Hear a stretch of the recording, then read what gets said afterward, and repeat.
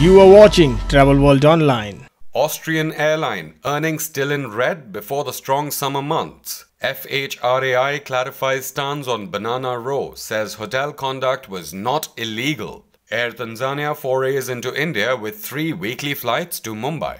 InterContinental Hotels Group to phase out use of miniature amenities. Austrian Airlines revenue in the first half of 2019 fell by 3% to 982 million euros, H1 2018 1008 million euros. Total operating expenditures in the same period were up to 2% to 1073 million euros, H1 2018 1048 million euros. The main reason for the higher costs were the additional expenses for jet fuel and routine maintenance. Austrian Airlines significantly expanded its traffic volume. In the first 6 months of 2019, the airline transported 6.7 million passengers, comprising a year-on-year increase of 6% or about 375,000 more passengers than in the first half of 2018. The intercontinental business developed exceptionally well, with passenger volume up 13.2% during the first half year.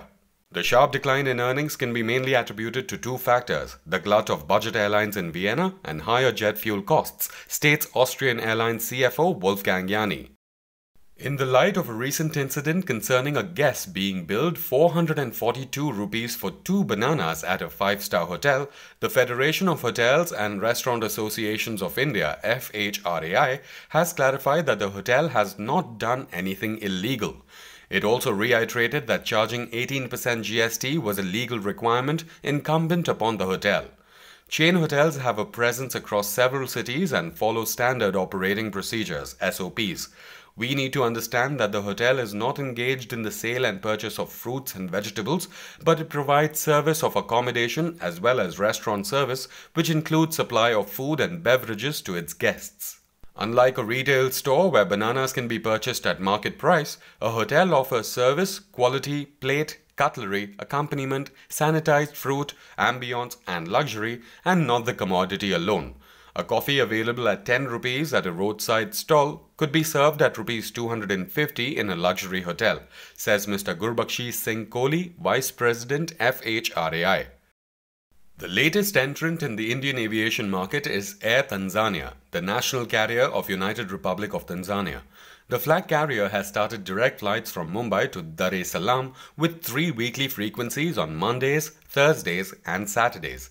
Ladislaus Matindi, Managing Director and CEO of Air Tanzania, said, "It gives us a great pleasure to launch our flight to Mumbai, India.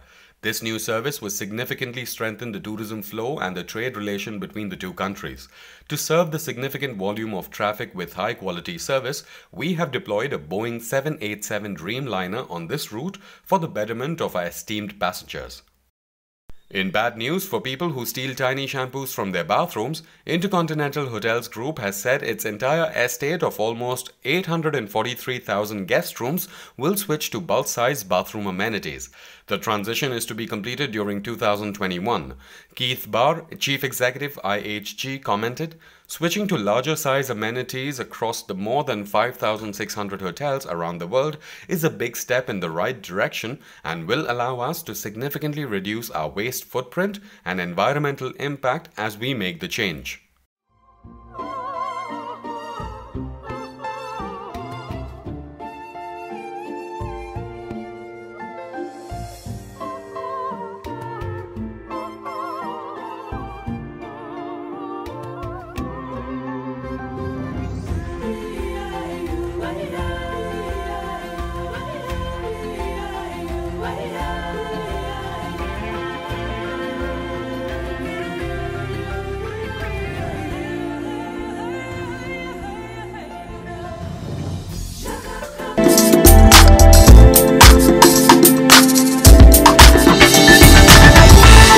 You are watching Travel World Online.